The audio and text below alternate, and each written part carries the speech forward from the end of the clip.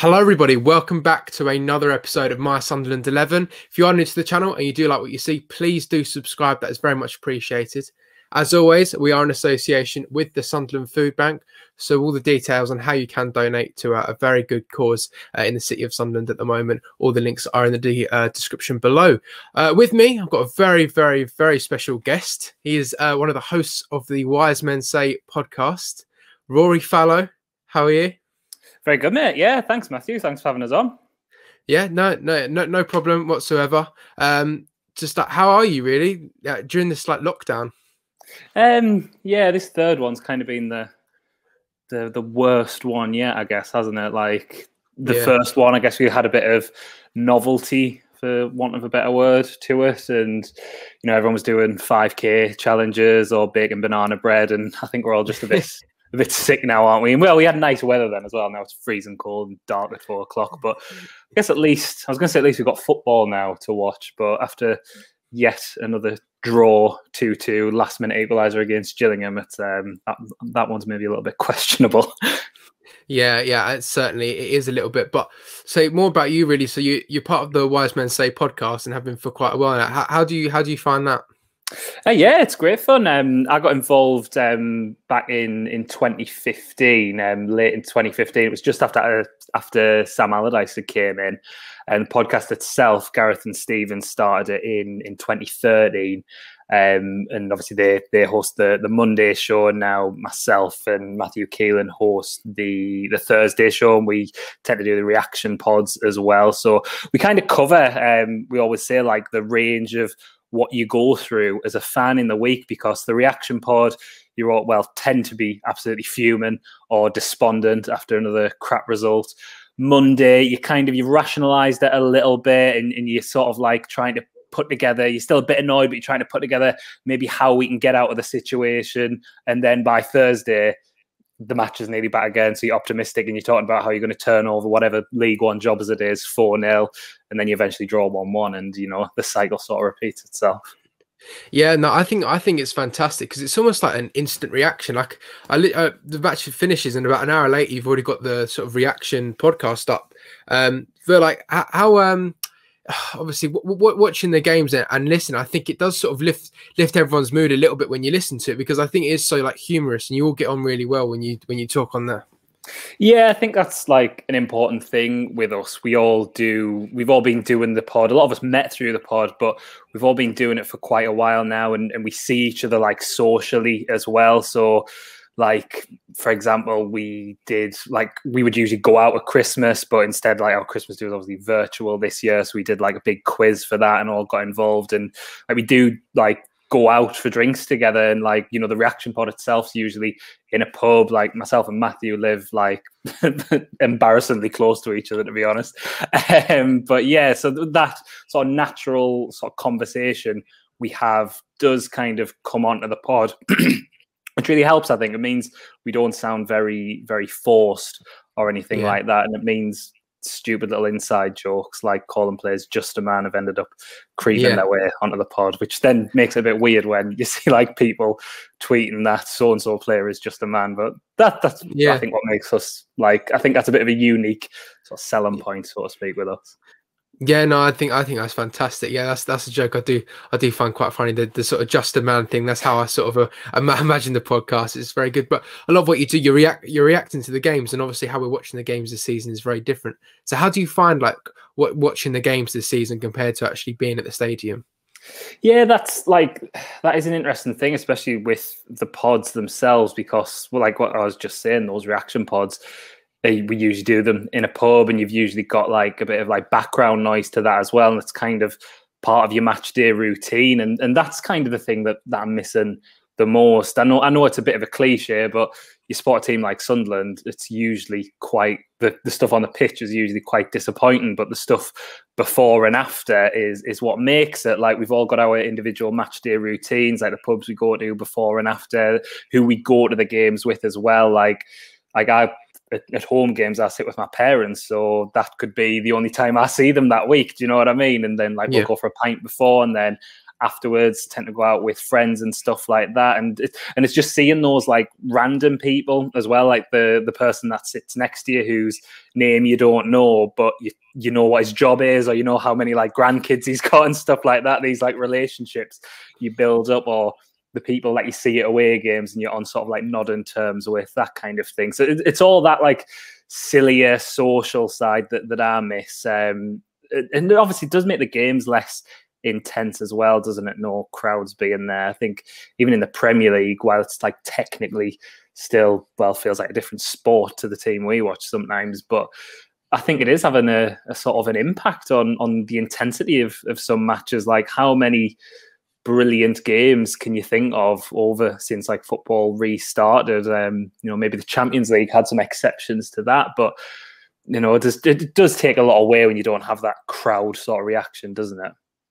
Yeah, I completely agree. I think where I see it coming into effect the most really is that when you're sort of the last 5 minutes in the game, if you really need to push on to get like an equaliser or a winner, where the crowd would usually be getting those players up for it really, and then you just sort of see them now passing sideways and backwards, and we're getting it's infuriating to watch really, because you just like, you want to be in the stadium and just scream at those players to get the ball forward. And the thing that we're going through at the minute with our home form being quite poor, the sort of odd silver lining to that is it dispels this myth that we're too expectant and it's the fans' fault when Sunderland is struggling and we like hound managers out and stuff, because we're not there and we're struggling. And there's quite a few times this season where we've been, not being able to maybe quite get that second goal to see a game out, or it has been 1-1. And I think the fans are a massive lift for many of the players. There is quite a few, look, Grant Ledbetter, for example, or Max Power, those type of players do. Chris Maguire, I know he's not in the squad at the minute, but there's another good example of someone who loves playing to that big crowd. And for a lot of the players in our squad now, for all that a lot of them aren't the best, this is going to be probably the biggest club they ever play for. Like, not as a dig on this player, but Tom Flanagan, for example, is he going to play for a club again with that kind of stadium who can get like 30, 40,000 in? Probably not. So he's probably going to be relishing having them in, even though he's not like the best player in the world. So I think if you ask the players individually, they'd probably be missing having us there beyond the sort of usual cliches and platitudes that they have to speak. But I think we would be giving them a bit of a much needed lift at the moment. Yeah, I think as well, it also works the other way. I think maybe for some players it has helped them. I think Charlie White, for example, maybe having no fans in the stadium may have helped him, where I think the pressure might get a bit too much. But then it comes to people like, Will Grigg, where it literally just doesn't change. He's still the exact same player. Yeah, very true. But yeah, I think we would all rather be in the stadium, absolutely. And I think it's just that the match day routine, wake up in the morning, you look forward to going. It's the whole day. It's not just the football match. It's the whole day of socialising. It's something we really miss, and hopefully we get back soon. Yeah, completely. So really my next question really is, what does Sunderland AFC mean to you, if that isn't the difficult question? I think, like, to me, it is a community thing. It's an institution. Like, Sunderland is a city that, since the sort of decline of industry, really, of the shipyards and the pits and stuff like that, there's been a lot that's been taken away from Sunderland, and the club is something that we still have, and we can still isn't just something that we can look back on as being part of our past. It's still very much part of our present as well, and hopefully will be part of our future, unless we end up getting relegated to the National League. But it's that for me, and it is the supporters as well, the amazing fan base that we have. That's part of the character of the club, I guess. It is, everyone will say it's more than just a football club, but I think with Sunderland, it's very applicable. Like, I live in the city, I live in Roker, and I'm not saying this is a dig, but the busiest I've ever seen Sunderland City Centre is on match days or after matches when, say, we've beaten Newcastle or we've stayed up. I remember after the first 3-0, when Paolo Di Canio was manager, the town that day was like New Year's Eve, Christmas Eve, Mardi Gras, like all sort of like rolled into one. And that it's a shame we don't get that more often, but it lifts the city. The city feels better, and I bet economically the city must do better when the club's doing well. Because you think after a good win, you'll think, oh yeah, we'll go out for a couple of beers, and a couple turns into 3 or 4, and it just lifts the mood of everyone. And with us being a one club city as well, and with us being in a part of the country where there isn't really much choice. There's us, there's Newcastle, there's Middlesbrough, and then you go a bit lower down, and there's like Hartlepool and Darlington and stuff. So it's not like we're in the northwest where it's a lot more concentrated. You do have a lot more choice, not just in terms of like your huge clubs like United, City, Liverpool, Everton, whatever. The likes of Blackburn, Wigan, Preston, Burnley, they're all in a short space of each other. All clubs who are in those top 2 divisions, whereas in the northeast, there's that little bit more isolated. That gives you that little bit more pride to it as well. And Sunderland's a really, really good example of that, because in the northeast we are sort of kind of the underdog as well, aren't we? Like I think that's in the supporters as well. The rivalry with Newcastle isn't just about football; it's about the fact that they don't get the investment that Sunderland does, and they kind of like look down their noses at us as well. So there's this good underdog sort of spirit to Sunderland as well, which I think is why we like players like Lee Cattermole and Kevin Ball, who are like really combative and really, run themselves into the ground. There's a few of those players in the 11 who don't really fit that bill, but some of them who very much do. So yeah, I think that's kind of sums up what the club means to me. It's a people thing and sort of the character of the city as much as anything. Yeah, no, I completely agree with you, and I think I see the difference between where I live, because obviously, as you can tell, I live like near London. I live in Essex, and I think when I go to Sunderland, it's the way I describe it is like 2 different worlds. It's just completely different there, because I feel a bit more of a sense of community there, where I think everyone down here is sort of all about themselves in a way, where people are down here and there's a lot of businesses going and everyone's all about themselves really, but there it's about everyone else, and I find that really, really nice. And yeah, I completely agree. You do make a very good point. And obviously things aren't very good now, but we have actually had quite a positive history, as I like to remind people as well. And this is what this series is all about, sort of reminisce over your favourite starting 11. So your one is, I have to say, quite interesting. There's a few interesting choices from you there, but I guess it makes it a lot more interesting. So I think we'll start with your goalkeeper. So who have you got in goal? Yeah, with this, I didn't want to go like too stereotypical. So it's not going to be Niall Quinn and Kevin Phillips up front, and obviously it's got to be players. I think with this, it's got to be players who you saw play as well. You can't be picking like Rach Carter and people like that. Yeah, of course. But goalkeepers were actually quite spoiled for choice with. If you think, recently, John Pickford, Vito Manone, Simon Mignolet, Craig Gordon, like we had this like 10-year period, kind of interrupted by the likes of Lee Camp and Jason Steele, and maybe actually 2 goalkeepers we've got now. But yeah, I've gone for one who I think's a little bit forgotten because of the good goalkeepers that came after him, and that's Mark Poom. He was excellent for us, and we got rid of him and Thomas Meyer and brought in Kelvin Davis, which was a big disaster. But I'll be honest, the main reason, well, there's 2 reasons I've included him. One is the obvious one, that header against Derby County. Obviously a goalkeeper scoring is fantastic and will always be like sort of remembered. But I don't think it gets like acknowledged how good of a header that was. The way he jumps to that header is absolutely phenomenal, isn't it? Yeah. Yeah, no, it was. And do you know what? I saw a stat earlier on today. If Danny Graham starts like a few more games for Sunderland, Mark Poom would have had a better goals to game ratio than Danny Graham. Yes, I think Mickey of Wise Men Say Parish tweeted that actually, and yeah, that is phenomenal. But he had a good career. I think he went to Arsenal after he's with us, and he's a bit of a legend at Derby County where he was before. Who he obviously scored against, but he was your proper. He's in that Peter Schmeichel mold, wasn't he? Where he was really like commanding. He got off his line well. Obviously, a great shot stopper. But I'm saying he's a great shot stopper. I have actually scored a goal past Mark Poom, which was on Boxing Day 2003 when I was mascot when we beat Bradford City at home. So obviously you got to take a shot at the goalkeeper just before kick-off, and I buried one in the bottom corner at the north stand. So you can have all those honours and score that goal if he wants, but he will have to live with the fact that 10-year-old me did bury the ball past him. Rather convincingly, I'm going to say as well. Yeah, no, that's brilliant. I've got the chance to be a mascot as well, and that was fantastic. Really? Yeah, fantastic experience. Yeah, so yeah, that's great. Yeah, we'll move on now to your fullback. So we'll start with your right back. So right back, this is a bit one of, to be honest, I think my back four, I am going to have to accept there's going to be goals being leaked here. But I've gone for Billy Jones at right back because a lot of the criteria for players that I've picked is just, did they give me joy? And that could be like through them being good, or that could just be for them being quite funny.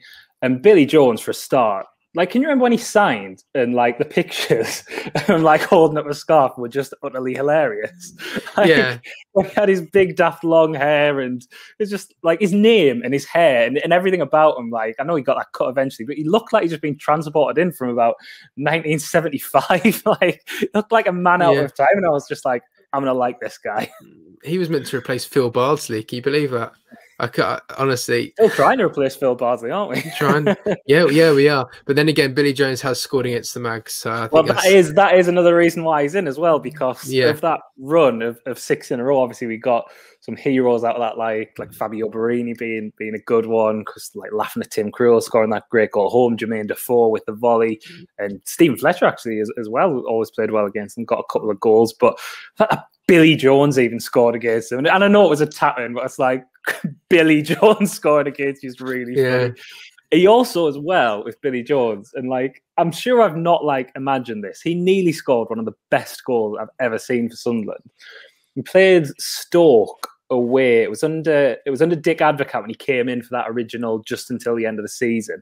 Like a 1-1 draw. Like Connor Wickham, I think, scored for us after about a minute, and they equalised. The game finished 1-1. But in the second half, he went on this like amazing run where he was like dribbling past people, playing 1-2s, and he got like pretty much clean through 1-on-1, dead centre. And it would have been this amazing goal because of like the run he went on, and then he just put it wide. And I was just like, that is what sums him up. Like, he's just, because he was never like that great for us, really, was he? But he was never like absolutely terrible. He was actually exemplified by his name. He was a bit of a just a man for us, which again makes me quite like him. And then, you know, you factor in the funny hair, the goal against the Mags. He's very much the type of player who does bring me a lot of joy, mainly for the wrong reasons, I suppose. But you know, goal against the Mags. Come on, give him that. Well, he did bring me a lot of joy once because do you remember when Sam Allardyce kept us up and we played Watford last game of the season? Yes. He after that game, he was coming round, and I was always that kid who wanted to take pictures with the players after the game. And he came round, and he just like, would like my boots, and I said yes, I would like. He gave me his boots. He's got these like little size 4 feet, but at the end of the day, I still got his boots. I've still got them somewhere around here. And at the time, I had little feet as well. I can't remember how old I was. I was a tiny little kid, but I wore them. For a few games. They were really good. But, you know, he's always a nice guy as well. Yeah, no, he really was. I think he's gone on loan at Crewe now or something like that. He has, yeah, because I think he started his career there, didn't he?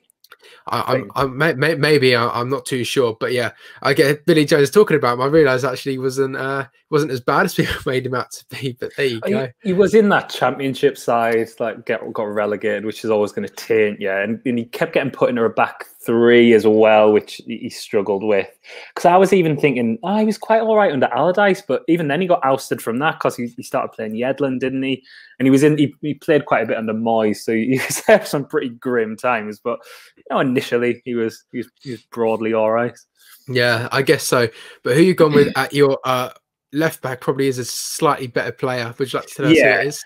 I am I'm not playing him out of position. He did play that quite a bit, but I don't think anyone's going to disagree with someone, especially of my age, having Julio Arca in their best ever Sunderland 11. Like, he was one of when I first started going to games, because the first game I went to was in 97, but the first time I actually started getting interested was about sort of 2000, 2001. And, you know, he was this like tricky, like exotic, like Argentinian playing, like Sunderland did. You know, the Peter Reid team was built on sort of like British and Irish players mainly, wasn't it? So having someone like him who was this like real flair player was like so exciting, and you know, he got goals, he would take players on. But I've had to crowbar him in because I've had the players I've got further up the pitch, so that's why he's in at left back. But he did play left back quite a bit. Initially, I think he was actually initially signed as a left back, to be fair. But he had a good run there under Mick McCarthy. Like when we had Stuart Downing on loan, he played there quite a bit, and that was quite a good left-hand side. So he's quite adept there. And actually, probably if he was playing sort of now, he'd probably be quite a useful wing back because of like the way he plays as well. He'd probably possibly be more suited to that than as a winger. But he was just great. That free kick against Middlesbrough, like it's a shame that that's the season he ended with at Sunderland, because he went to Middlesbrough after the relegation, because you know, he was pretty much our only good player, one of the few you could sort of hang your hat on then. But I just loved him as a kid. I've got like a signed photo of him that I've had since I was a kid, that I've like still got. Because yeah, those first sort of heroes you don't sort of forget as a football fan, don't you? Even though sometimes they're a bit more obscure. And the fact he still lives in the region, like he came over here as a really young kid and made it his home. Like he's got a bit of Sunderland in his accent as well now. That's great to hear. So yeah, he's just an all-around bit of he's like a perfect example of a Sunderland cult hero, I think, Julio. Yeah, no, yeah, completely agree. I did see that free kick against Middlesbrough on Instagram. I think it was like an anniversary. It was like on this day in something like that. I'm not too sure, but yeah, it was a great free kick, and just sort of remember how, like, although Middlesbrough and Sunderland obviously isn't as big as Newcastle and Sunderland, but it still was a really like massive game, and it still was a big game, and that was a great moment when he scored that free kick. Yeah, because I think that game was like, obviously that was the season we got relegated with 15 points, and I think that might have even been our first win of the season in about, even though it was about October or something, which is very typical Sunderland thing to do. And I think our record at Middlesbrough was pretty terrible at the time. I'm piecing this together from memory. So there was a bit of intensity. We really needed a win, and Borough had like quite a good team at the time as well. That must have been not long after they won the League Cup, and they were playing in Europe and stuff like that. So it was a big win, and in that game he was excellent. He was so good. He just tore them apart. Just shame we couldn't really kick on for the rest of that season, but that's not Julio Arca's fault. We won't pin that on him. Yeah, no, exactly. No, I'm sure he was a fan favourite by a lot, and yeah, he definitely deserves to be in your team. So those are your fullbacks done. Now we go to your two central defenders. So do you want to start us off with one of them? Yeah, these are a bit more erratic. I'll start with the one that I think people will agree more with, and that's Nyron Nosworthy. Again, if you're a fan of like of around about my age, you will definitely love Nyron, because he was. I know he was prone to an error, but he was excellent for us in the main. Obviously, he came in that 15-point season mainly as a right back. Didn't feature a great deal because ended up bringing in Justin Hoyt, and I don't think he played at centre half very much. But when Roy Keane came in and started playing him at centre half, he was like a totally different player. Really helped by Johnny Evans in that season, playing alongside him. They were a great partnership. And again in the following season, when Johnny Evans came back in again on loan, they were really solid. And that's the type of player I like, a player who is quite good, but and I've said it earlier, but is also quite funny. Like when he fell over nothing once and then just did a weird little forward roll. In that Middlesbrough game, actually, when Arca scored the free kick, he tried to play a back pass to the goalkeeper and put it out for a corner. Like, he got it nowhere near the keeper, so he was prone to this type of thing. But then he would also like try a Cruyff turn in his own box and would like mug off someone like not Fernando Torres, but some like great Premier League striker. He was capable of doing those sort of things, which I guess you can't really have in the team like long term, because it might eventually go wrong. But a bit like Julio Arca, he's a good example of someone who's a cult hero, because coming in, obviously he's from London, from Brixton, I think, Nosworthy. So he's got no connection to the region, but then just comes to Sunderland, totally buys into everything, gets beloved by the fans. And if you do come here and, buy into it a little bit and give everything you have and, just show little flashes here and there like you did, like you will become a cult hero. And you know, like when we won promotion under Roy Keane, and he was like dancing with his top off but wearing a trilby, singing along to his own song as well. And if you have a good song as well, that'll always help. Like Hooli Walker had that. Billy Jones even had like that funny song as well. And Darren Nosworthy always had the tune of Rehab, the Amy Winehouse one. Yeah. And yeah, he was great. And one of those players who didn't really do anything after us as well. I think obviously we signed him from Gillingham, and I think they do hold him in similar sort of esteem. But I think he went to Watford. I think he featured at Portsmouth a little bit, but nowhere where he was like adored like he would be here. And when you get those rare coming togethers like that, it can be really sweet as well.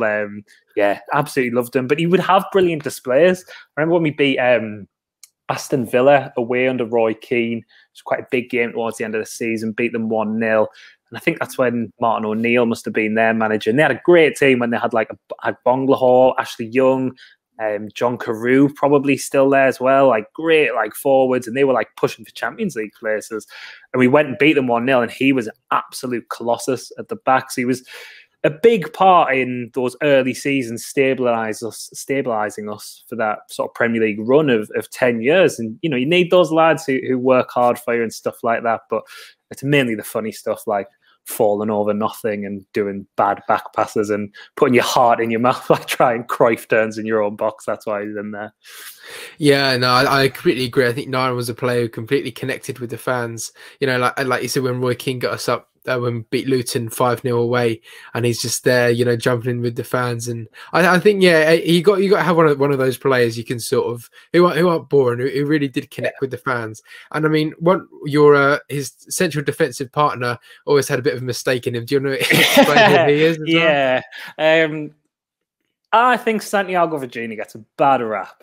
And the thing he'll always be remembered in sort of Premier League. You know, he'll always feature in those like own goals and gaff sort of DVDs now. Because that own goal against Southampton was astonishing. I wasn't at that game, but I remember watching on like I was going to say not a legal stream, but definitely I don't think I'm going to get prosecuted for that now. It was like 6 years ago or something.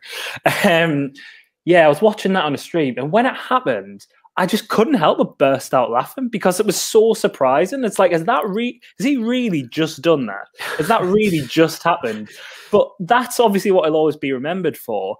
But he was quite a good player. I know he did mainly play at right back for us rather than centre half, to be fair.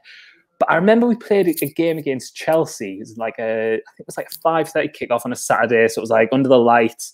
We drew 0-0 with them, and he played brilliantly. And I just remember him constantly mugging off Eden Hazard. I think he flicked the ball over his head at one point. I think he might have even nutmegged him as well. But he was like capable of these brilliant. But like Naira Nosworthy, he did have a mistake in him as well, like the own goal or a lapse in concentration. And it's probably why players like him, who you'll see have like a run of like really like a couple of good games, and then in that third game, he will make an error that'll lead to conceding a goal. And that's why they were playing for us and not at that higher level. It is those fine margins. But it's the things like, I love those sort of players, as you've probably noticed by now, because he was really skillful for a centre-half and not really anything, again, like we'd had before, similar to Hooli Walker. We did sort of sign. No, actually, we had like the likes of John Mensah just before that, who did nearly make it into my team because I loved him, but he's just a little bit too good. So I went for Virginia instead.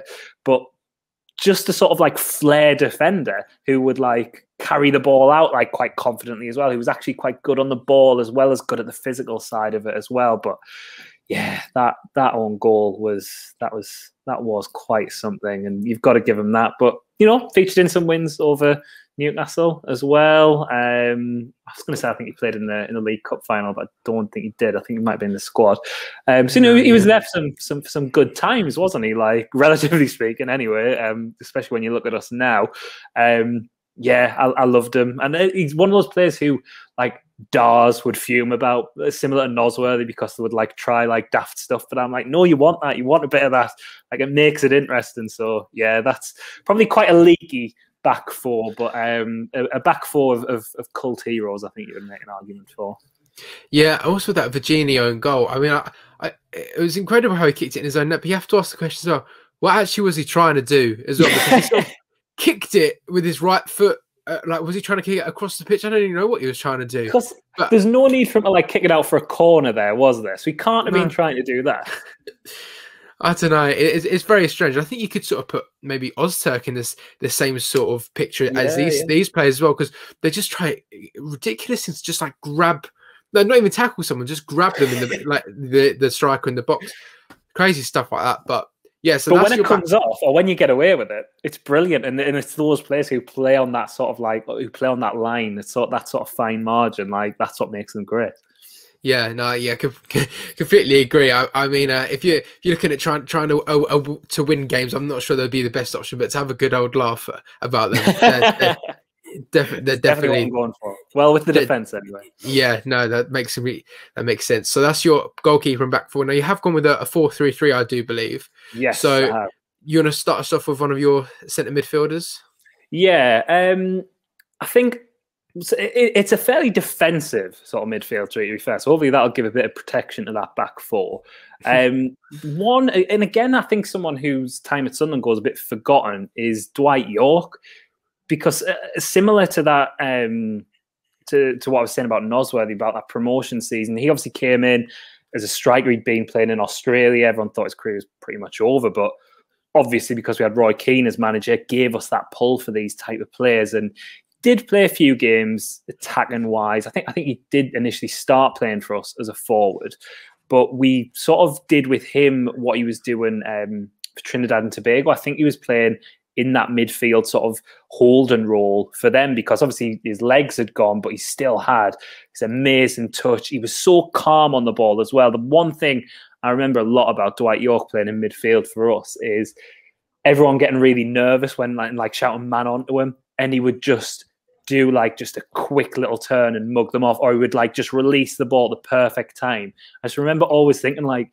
if there's one player you don't need to make aware of that there's a man on, it's him. He knows, but he was just so cool and so sure of himself. But he did a really good job for us in that promotion season. He was really important. I remember him scoring away to West Brom, which was like a big promotion 6-pointer.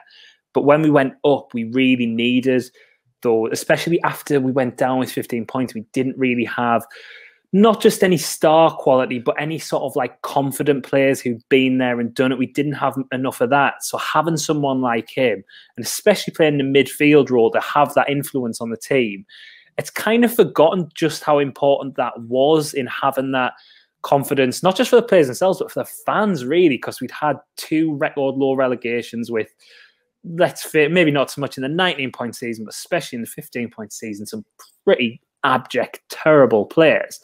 And to have someone who was that confident and still that good, who you could rely on, who'd been there and done it, he was kind of like, you know, Roy Keane would stand on the touchline, or not even stand on the touchline, just stand in the dugout.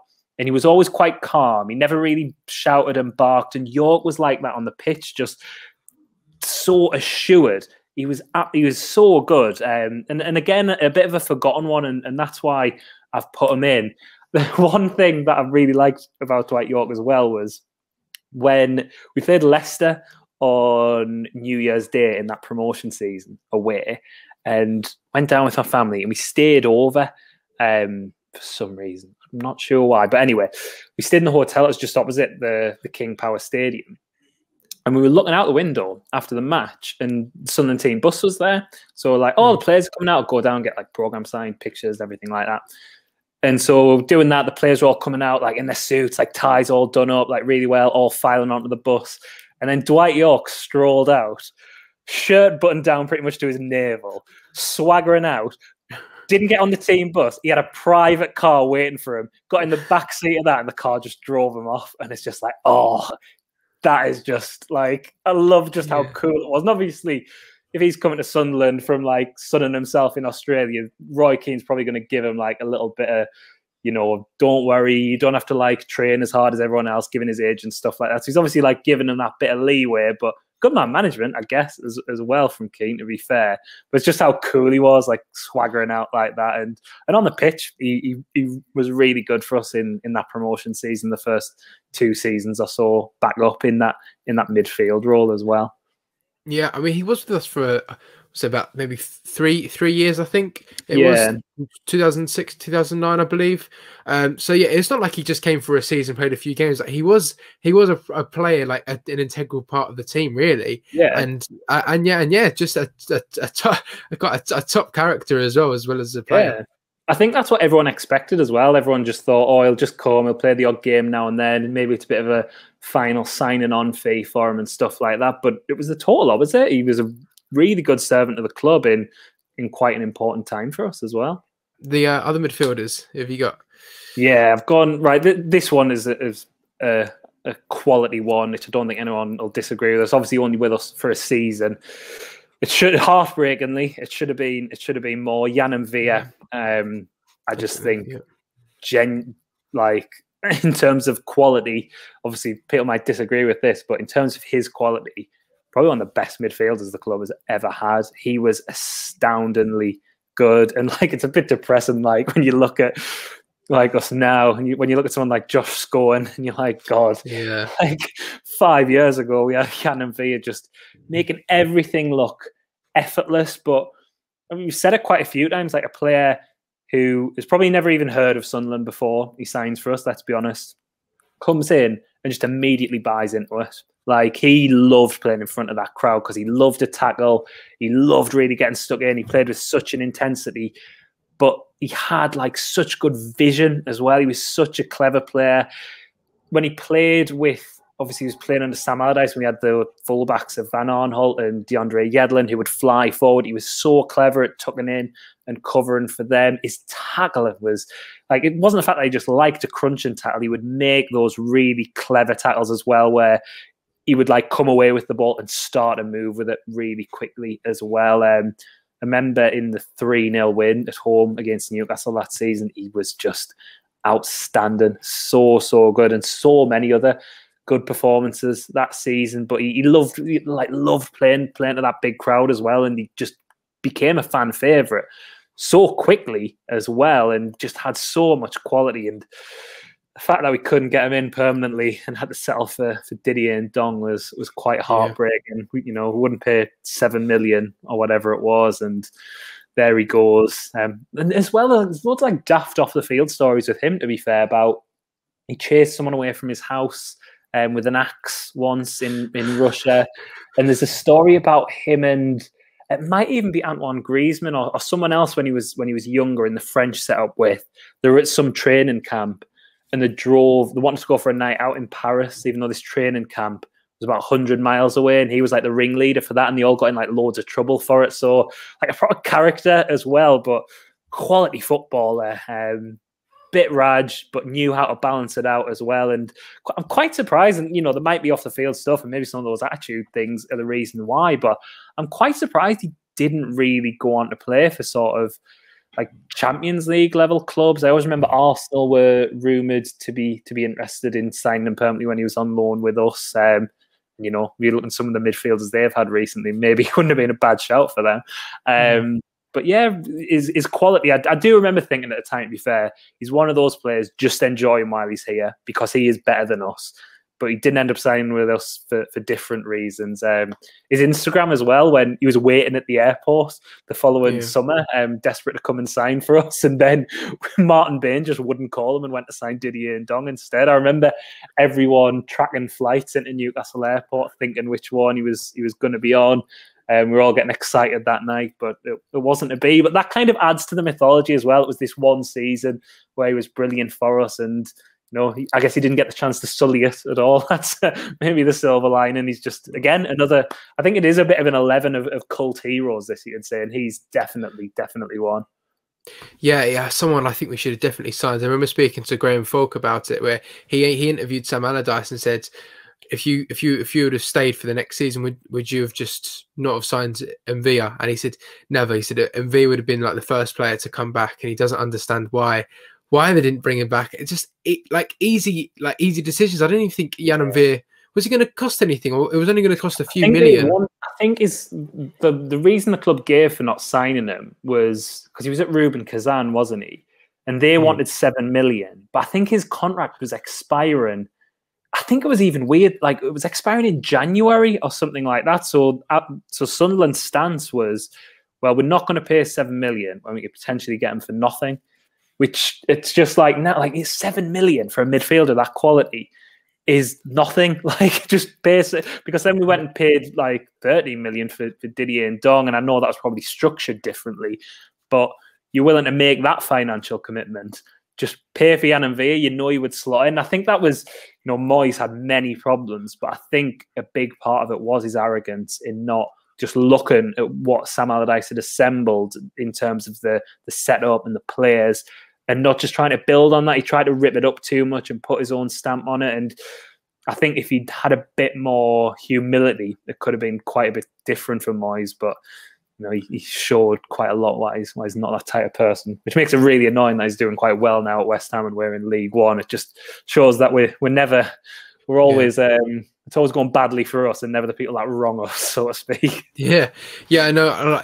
Like no one likes David Moyes anymore, and I think a lot of Sunderland fans, my dad included, I'd hear him just like sitting downstairs in the living room, and he'd be like, "Oh yeah," and I'm like, "What? Are Newcastle getting beat?" And he's going, "No, West Ham are getting beat." Great.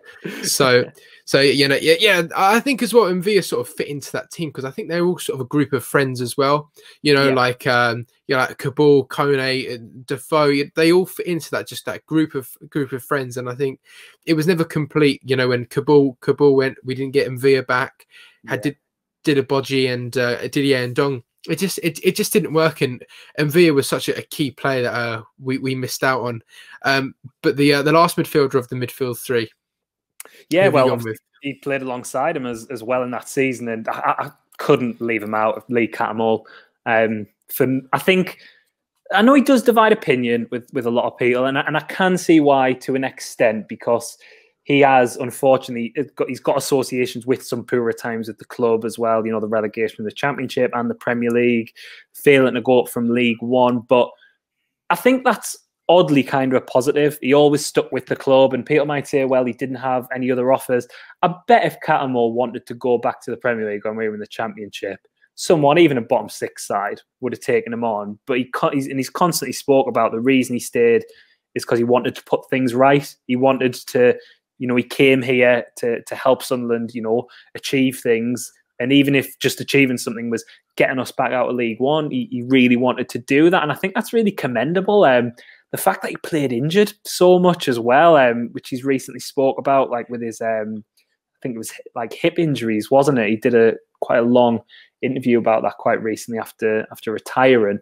The fact that he was always willing to do that, and you know, we speak about these players who give everything, who love a tackle, and he was very much that. I don't buy into, well, he just got like, and it's, to be fair, it's not usually said by Sunderland fans, it's usually said by people from outside the club that, you know, he gets sent off too much, he's got disciplinary problems. Like, he didn't actually get sent off that much, he just unfortunately had two that were quite close together. One of which against Wigan, I don't think was his fault, because he was left one-on-one where he had to make a challenge. I'll take that to my grave. But he had excellent seasons for us in the, you know, under Gus Poyet. He played his best football when he was in that anchorman role. Probably should have gone to the World Cup in 2014. He was that good, and England didn't have great midfield options, and never got a look in for that reason. I really feel for him on the England side of things, because he was quite integral to the under-21 setup when he was in that age bracket, and never really got much of a look in for the senior side. And I think a lot of that was quite lazy by a lot of, you know, by perception and stuff like that. Maybe if Gareth Southgate had been managing then, given he played with them at Borough, might have been a bit different. But in that 13-14 season, as part of that great escape, you know, getting us to the cup final, he was really important, and you could always see what it meant to Cattermole as well. Like, how many pictures are there of him like G-ing the fans up or celebrating? That one where he's like strangling Seb Larson. It looks like he wants to kill him, but he's celebrating Larson scoring. Like that level of intensity. Yeah. It's the total like fan representation on the pitch thing, isn't it? And it's very similar to Kevin Ball. I think, you know, not to speak for anyone else, but I think for people who are my age, like I'm 28, so I kind of was too young to appreciate that Peter Reid sort of like golden period. I can't really remember it. I started getting interested in football like to the tail end of that. I think he's that for a lot of people, sort of like my age or maybe a touch younger. And whenever he scored, it was like an event because like he obviously didn't score for so long. He got a few in. He actually got like quite a few in that first League One season, didn't he? But like when he scored that really weird goal against Tottenham or the one against West Brom, the opening day of the season, I was at that game and like that was not just scenes because it was like first goal. It was quite early in the game as well, like first goal of the season. It was like the fact that Lee Cattermole just pinged one into the top corner. You're going to celebrate it a little bit more, aren't you? I do feel from that he didn't get more sort of like the best things he had at Sunderland were sort of like celebrating like survival and stuff like that. I think he did deserve more that because of his loyalty and because of his commitment. And you know, that's what we value. So if you're a Sunderland fan who says you value things like that, I don't think you can, you know, he probably had poor games now and again, but I don't think you can ever question his commitment to the club and how much he loved it here. And, you know, he stuck by us a lot. He was sacrificing his body, like to the extent, like I was talking about playing injured. And yeah, he just, like when we beat the Mags or, and he's like celebrating on the bench. I think it was it the one where we beat them 1-0 before Christmas? Yeah. And he's like jumping off the bench and after the game he was probably leading the celebrations. Then like I say about fan representation on the pitch, it is Lee Cattermole. And if you don't like Lee Cattermole, I think as a Sunderland fan, I just think he's trying a bit too hard to be miserable, to be honest. Yeah. Also, when he signed as well, he was a great player. It sounded at the age of what, like 20, 21, something like that. Quite a young player. And straight away, you know, when he could, he took the captain's armband because he was that player from the very start. You know, he obviously had a lot to learn. Remember listening to him speak just after his time at Sunderland after he left. He just said, you know, when he got his red cards, he found it really difficult, and he went on to like a treadmill and just started sprinting because he just thought, you know, like he was a really good player. A really good player on his day as well. And also, as you mentioned as well, the West Brom goal as well, because before that he was at Sunderland for, gosh, this thing about like maybe five years, something like that. That was his like sort of 5th season at Sunderland, and he's only scored 1 goal. So when he got the ball on the edge of the box, I was there as well, and it was on the other side, and we were expecting him to pass that away, but he shoots. And it felt like the ball was going in the air for so long. And someone like next to me managed to say an entire sentence when the ball was still in the air. You see, the ball like hit the back of the net, and it was incredible, really. And again, like the League One season, I think he scored about maybe seven goals. 7 goals in the season. 2 against Wimbledon, didn't he? Which were like quite good finishes. And was it home to Plymouth where he like scored at the North Stand and like side-footed in the top corner, like really like quality finishes as well. Like, and then he would celebrate them like he does it every day as well. Like, I love him. I absolutely love him. I'd love him to, now that he's coaching, I'd love him to come back one day. Like, I've got this like lovely sort of idyllic thing that we managed to get back up in the Championship, and then Cattermole's the one that takes us back into the Premier League. Like that's what I want. Yeah, because he came down with us, so he's going to get us right back up. Yeah, exactly. So he is going to achieve it, but not in the way that he thought. He's not going to do it as a player. He's going to do it as a manager. No, I like that actually. I like that. So yeah, we'll keep that in mind. So that is your midfield done. So that's quite a strong midfield to cover up for the defense. Yeah. So we'll go forward now to your front three. We'll start off with your left winger. So who have you got on the left? On the left, apologies, I've not written down which one I've got on the left or the right, but I think if on the left, I've gone for Steve Malbronk. Correct. Yep. Well done, me. I should have backed myself there, shouldn't I? Malbronk is my favourite ever Sunderland player. I remember being so excited when he signed. Because we got him from Tottenham. He'd been at Fulham before that. He was a proper established Premier League player. And what I've said before about the stuff about how, you know, this wasn't long after that relegation with 15 points. This obviously we signed him in 2008, so it was that second season back up. But and Roy Keane's influence for this really can't be understated enough about how turning the attitude around at the club and bringing in these quality players. And obviously the fact that we had more money helped that as well with Drummervale and later Ellis Shaw. But signing a player like that, it just didn't, off the back of what we'd had fairly recently, it was like, and obviously that season didn't go particularly well. We just scraped staying up, but it felt so exciting to be like, God, we're bringing in Steed Malbronk, like who plays for Tottenham, who like just assists goals for fun. I know he didn't score many for us, but he was just so good. And similar to what I said about Dwight York, how he'd always have loads of time on the ball. You never had to worry about him giving it away or like shouting man onto him. He would know. He'd be drawing someone in and would nutmeg them. Like when he nutmegged James Milner twice in the space of 10 seconds, he nutmegged him. Then James Milner ran back to him. And so he just nutmegged him again. And he would have every right to be like quite a swaggering, sort of arrogant player, but he was like quite quiet and mild-mannered, and apparently off the pitch he was like really private as well, like didn't talk very much at all, and that kind of added to his mystique a little bit as well for me. Obviously he only got one league goal for us, but what a goal it was as well. He pinged one into the top corner against Hull. Again, I was at that game, and that's the best individual performance I've seen from a Sunderland player. I think we won 4-1. I think he made another 2, and he was just outstanding. For one of the goals, he put like just perfectly on Cameron Jones's head. It was right in front of the away end. I was sat quite low for that game, and he was right in front of us. I can't remember who the Hull fullback was, but he just kept twisting him and turning him. And it was like if he wanted to, he could have put the ball in earlier, but he just wanted to torture the fullback a little bit more because he could. And he would do that every week. He was just so effortless and so good. And the fact that, you know, when it all unraveled for Steve Bruce, he let him go, he let Bolo Zenden go. Obviously, he lost Jordan Henderson, which is a bit of a different thing. Like, that was always going to happen. But he could have kept those players for a little bit more, especially because we didn't really sort of adequately replace them. It was such a shame because he was just unspeakably good. Like, I know I just keep saying he was just really good, but I don't think anyone would disagree with that. And actually, no one really remembers him playing for Sunderland outside of this as well. Everyone associates him with Spurs and with Fulham, but he was with us, for 3 years, I think? And just was consistently absolutely brilliant. He was so exciting. He delivered on that. And it makes you sad again to look at where we are now, because when are we ever going to have a player of that quality again? But I just absolutely loved him. And as I said at the top there, he's like still my favourite ever Sunderland player. Yeah, I remember when I first started to actually get into the club, when I was old enough to really understand what was going on.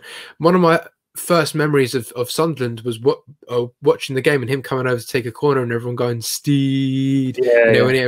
So that's like one of my first ever really memories being at a game where watching that. But yeah, again, what you say, he was a great player, and I think he was so underrated as well, especially at Tottenham, where, you know, one of my like best mates, he's a Tottenham fan, and he doesn't even know who Steve Malbronk is, and I'm like, how do you not know who Steve Malbronk is? But they've had so many good players. That's it, they're spoiled, aren't they? Like, I make a similar argument that Jermaine Defoe is more of a legend at Sunderland than he is at Tottenham. Because even though he played for Tottenham for a while, I'm sure he scored like loads of important goals. But like, now they've got like Harry Kane, and they've, you know, I know he's not doing so well for them now, but like Gareth Bale in his original spell, Christian Eriksen, go a bit further back and you've got the likes of Gary Lineker. Like, they've had so many good players. Jermaine Defoe like kind of pales into insignificance for them, whereas for us, even though he's with us for a shorter time, we don't have many players like that. And the way he sort of bought into it as well, like crying after when he scored against Newcastle and stuff. And Malbrank, I think, like, is a similar thing. They're just spoiled for good players. So like, I think they should belong to us more than they do. Yeah, no, yeah, completely agree with you. So yeah, Steve Malbronk, so great choice there. So we'll head over to your other wing now. Who have you got on the other one? Mike, I think my forward line is actually quite good compared to my defence. I think quality is sort of like following up the pitch. Maybe not, people might disagree with my striker, but on the other wing, another one of like my all-time favourites, Stefan Sessegnon. Just, you can't ignore how good he was for us. And at the time, actually, it was similar to what I said about Mvia, just thinking, just enjoy him while we've got him, because he probably won't be, he'll probably go somewhere bigger, which didn't actually work out for him, which was a shame. But I remember when we were like in the period when like Martin O'Neill had just came in, he was just unplayable. And even sort of after that as well, I remember when that goal he scored against Swansea from that impossible tight angle, like curled into the far corner. He would just do things like that all the time. He like things that looked improbable or that you wouldn't even, most players wouldn't even think of trying. He just did effortlessly. His goal against Newcastle as well, because obviously that's the first goal in the sort of run of 6 in a row, and obviously we scored 2 of the great goals in that game. Kind of gets forgotten for how well placed that shot was as well, and you know, him being the first player scoring in that run as well is like quite significant. But like Malbronk, just he always had time on the ball. You never had to worry. He was just so effortless, so like graceful, skillful, clever. His movements. And the fact that I know we signed him in like a January window, and it was quite a big sort of exciting signing, but he came in at a similar time as Sully Montari, who'd obviously played in the Premier League previously, and he was kind of the headline one. And Sessegnon got a little. I know Montari was only on loan, but I remember feeling at the time that Montari was like the headline one who we all got excited about. And he didn't, you know, he was only on loan for a little bit, didn't really work out. But Sessegnon like was just quietly always brilliant for us in that. And then it really sort of accelerated. He just actually just hit the ground running straight away, to be honest. I remember scoring a really nice goal on the last day of the season at West Ham, and then a season after that, he had a really good partnership with who I've gone for up front, and that's kind of why I've gone for my striker as well. But yeah, Stefan Sessegnon, I don't think that's one like Malbronk anyone could argue with at all. Yeah, Stefan Sessegnon, what a great player he was as well. And I think I remember listening to Phil Bardsley speak, and he said one of the best players he ever played with was Stefan Sessegnon. You can see the things that he did with the ball at his feet in training and on the pitch as well. So again, such an underrated player. And yeah, I think as well for who you've gone with at striker, I remember a certain game QPR away was like Wes Brown's only ever goal for Sunderland, the 3-2 game. Sessegnon just bossed that game, and how he scored that goal of just, you know, fooling Paddy Kenny just to fall on the floor and him to take the ball around him. That's was magnificent. Why he's so good as well. Like you're screaming at him to shoot, and he's just got such a clear idea of what he's going to do, and just taking it past the keeper, never panicking. Like, you know, you look a couple of weeks ago in the it was in the Shrewsbury game, wasn't it, where Charlie White knocked the ball past the keeper.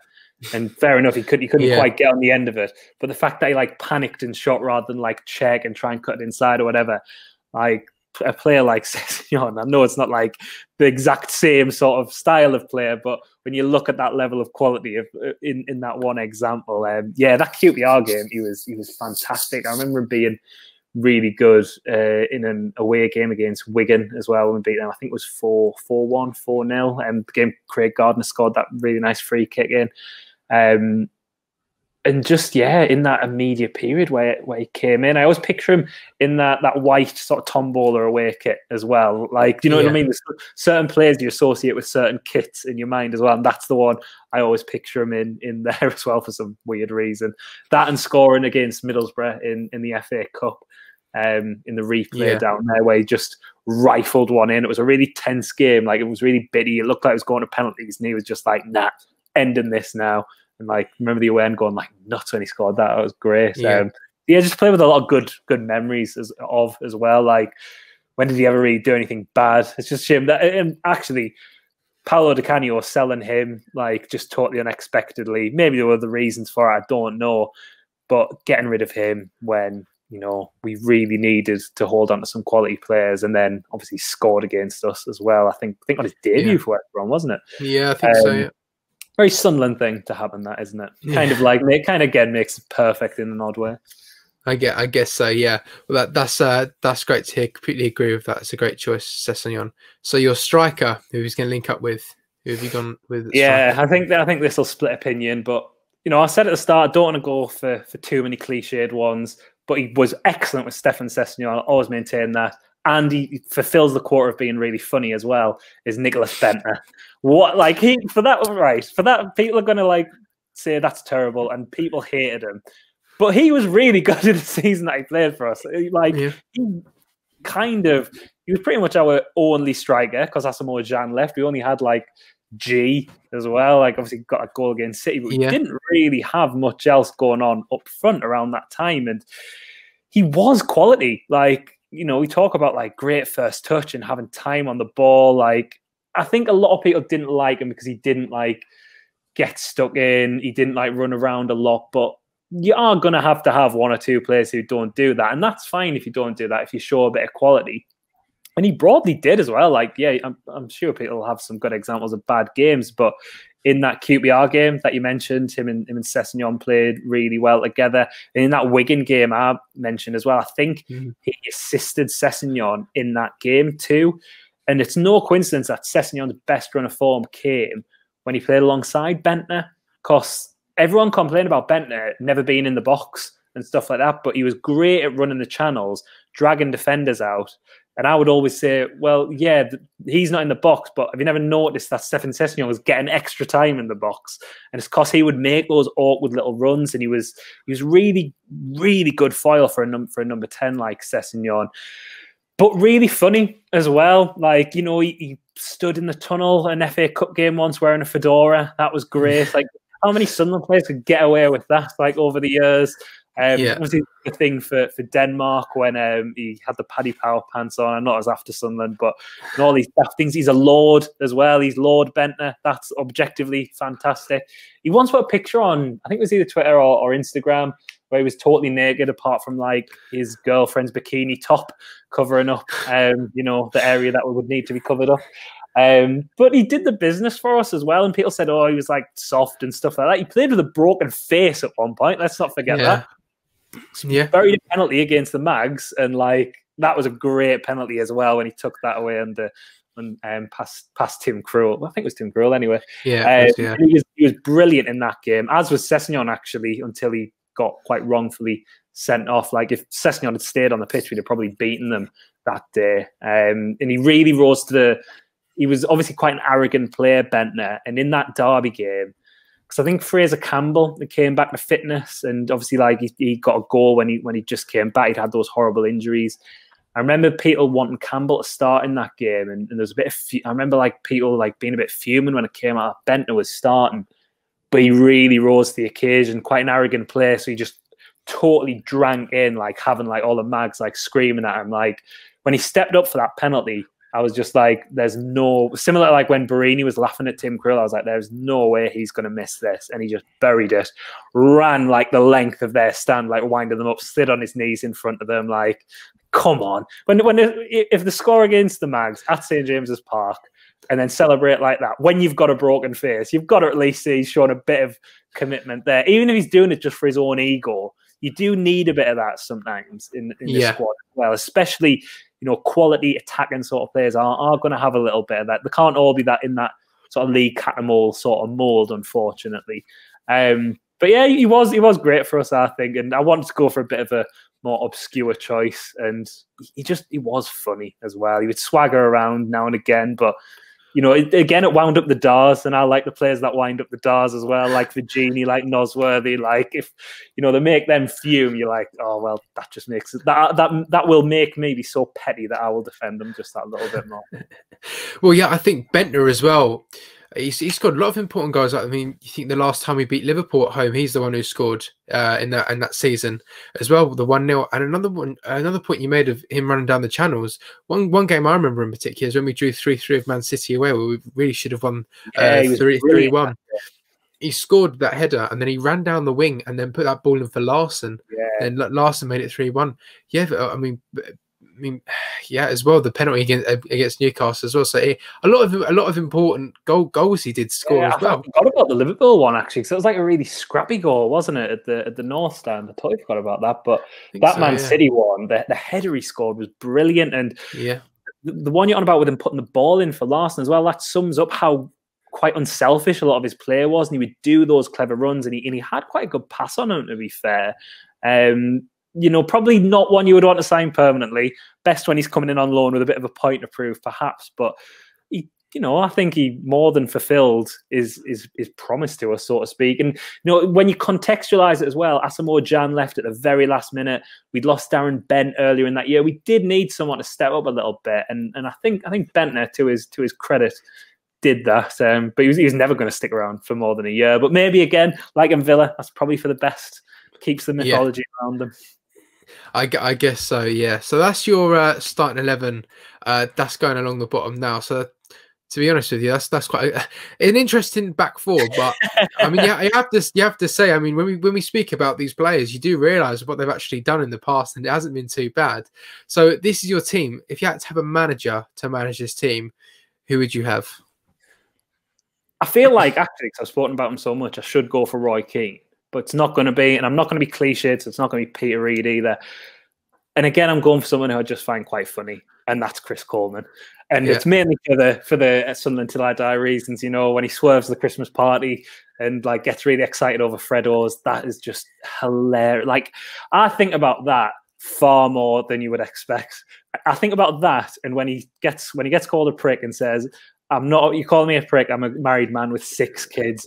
That is the weirdest response to getting an insult ever. And it's just, what was the thought process there? Like, I've seen people suggest, did he get mixed up? Someone called him a wanker and perhaps he said that? Or is it sort of a, I'm a man of honor sort of thing? Like, I'm a married man and I've got 6 kids. Like, it's quite a good comeback, to be fair, because if someone's having a go at you and potentially going to hit you, it's going to confuse, potentially going to go, wait, what? And then you're going to be able to like get the upper hand on them, maybe.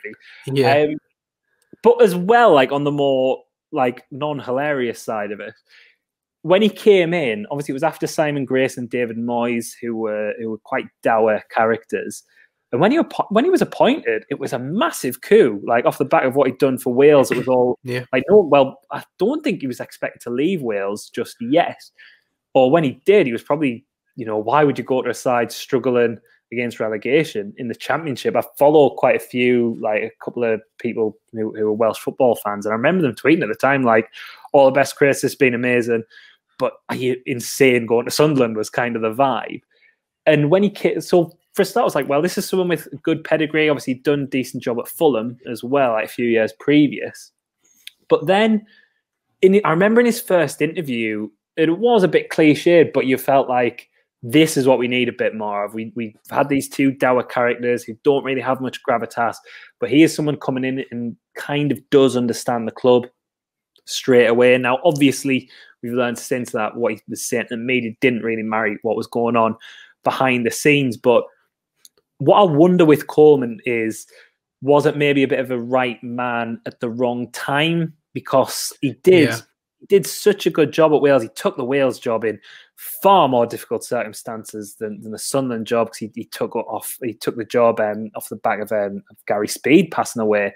So him coming in as well to try and do, I don't want to say a similar job, but I think you take my point in that, like, a lot needs to be done here. There's a lot of problems at this club, and him taking the chance to do that, I do admire that quite a bit, because he could have gone somewhere a bit more comfortable, but he wanted to come to a big club, and yeah, there's a bit of arrogance with that, but again, he did buy into it, and he moved his family up here, and obviously I'm not pretending he did a good job, because he didn't, and you know, he persisted with a back 3 for too long, but I just like him as a bloke, and I do wonder if, I think he is someone who might have been a good fit in a slightly more stable time. But I will be honest, the main reason I've gone for him is because he is really funny. Loves a drink, apparently, as well. There's that story when he was at Real Sociedad, and he said he was going to be late for training because his washing machine had broke, and it turns out he'd actually been out the night before the student night, which is just absolutely fantastic. You know, he went to China as well afterwards, so that kind of like makes you think, you know, was he sort of like phoning it in after, you know, with us as well, and stuff that, like, you know, Aidan McGeady's spoken about quite a bit, hasn't he, that he wasn't really walking the walk as much as he was talking the talk. But the Freddo's thing, man, I love that Freddo. It's so funny. Like, I think your manager does have to be maybe now and again a bit of a meme as well. Yeah, I do quite like that. And Coleman did give us some meme potential. And you know, I can see him getting along well. Obviously, he managed Cattermore, but some of the other lads, I could see him like getting along like with Nicholas Bentner. I'd see them going out on the town together. I'd see them in the Cooper Rose at 1 a.m. on a Saturday night, tearing it up. Well, yeah, exactly. Now you've said that, I can actually see that in my head. Really, yeah. Coleman, yeah, he was a great guy. Don't get me wrong, he was a great guy. And I think when he came into the club, it was a losing mentality. Obviously, we just Simon Grayson was sacked and it was a losing dressing room, and he can never seem to get the team up for it. You know, I remember we beat Fulham around sort of Christmas time. We thought, is the turning point now? And then I think we got I don't know, got beat the next week or something like that. I can't remember. Yeah. And then we also won against Nottingham. There was really weird like times where we would win games, like beat Nottingham Forest away 1-0. I was at that match. I remember it was a great game, to be honest. We remember Darren Gibson just bossing the whole game. That's what I remember from that. He did have an odd good run, didn't he, Gibson? Like under Coleman, which was weird, and then obviously that ended quite badly. But I was at his second game in charge, his first win, when we beat Burton 2-0. And like it did feel like when he was on the pitch after and he was like celebrating with the fans, you did feel a little bit of belief again, especially after the two managers we'd had who weren't good fits. And I think that's like fine now and again for clubs to just think the manager isn't a good fit. Do you know what I mean? I think, and I don't mean that in an arrogant way of like, well, West Ham are a good example of you have to play the West Ham way. I don't mean in terms of style of football, but I think you do have to understand or be able to identify with the fans. And for everything Coleman did wrong, he did get that side, and sometimes that isn't easy, especially at a club with a massive fan base like us. He did make that initial connection and everyone did buy into him. And actually, even at the end of the season, no one was expecting him to be sacked. The general sort of vibe, I'm sure there's people who disagree, but I think a lot of people were, well, it's really unstable at the minute. If we can get taken over, he's stuck by us. He's putting everything, well, kind of putting everything he could. He deserves to have a go at taking us up out of League One, and it was quite a shock when he did get sacked. So yeah, maybe potentially the right man at the wrong time. So with this much better squad, rather than our 17-18 relegation from Championship season, maybe he could do a better job with this lot. Yeah, no, completely agree. I think he needed that time really to have the summer, and so he could build his team that he wanted. You know, when you have a January window and the owner's saying that you can't spend any money or whatever, it's really difficult, I think. So if he had that time to really build his own team, and same, I was really surprised when he was sacked, really, because it was like we haven't actually got to see what he's made of yet. Yeah. You know, and I think we did miss out on that. Yeah, it was a shame. It was a shame for him. But yeah. I think people are definitely going to, if they haven't already disagreed with a lot of this team, they are definitely going to disagree with that choice of manager, because there are better Sunderland managers over, the past sort of like 20 years or whenever, when I'm sort of basing this on. But, you've got to go for you can't go for the boring. It'd be boring if I said like Steve Bruce got us to finish 10th, but one, he's managing the Mags now, and two, like, it's boring to go for Steve Bruce. Yeah, I know. Yeah, exactly. Meme, actually, I will give him that. Yeah, exactly. Well, yes, that's about it, really. You've gone through your whole team and the manager, and yeah, I've really enjoyed it. We've gone now for about an hour and 12 minutes talking about it, and yeah, it's just reminds you really what some interesting players that we've had, some funny players that we've had, funny managers as well. Yeah, let's see if anyone can come up with this is probably the worst. Let's be fair, this is probably the worst team you've had so far. So anyone else, I think you've got to give them a challenge to see if they can come up with a worse team, but with enough quality in it as well. You can't just like pick the worst players you've ever had. That's too easy. You've got to go worse, but with a bit of quality as well. There's a challenge for one of your next guests. Thing is, the name of the series is My Sunderland 11. It isn't the best Sunderland 11, and it isn't the worst. It's your 11. So it's completely your choice. That's all the series is. Doesn't matter whether it's the worst or the best. It's your 11. So yeah, as always, in association with the Sunderland Foodbank, all details on how you can donate are in the description below. Thank you very much for Rory Fallow for joining me on the Wise Men Say podcast. Leave all the podcast links in the description below. Do listen; it's a fantastic podcast. But yeah, so we'll see you all in the next video. How are the lads?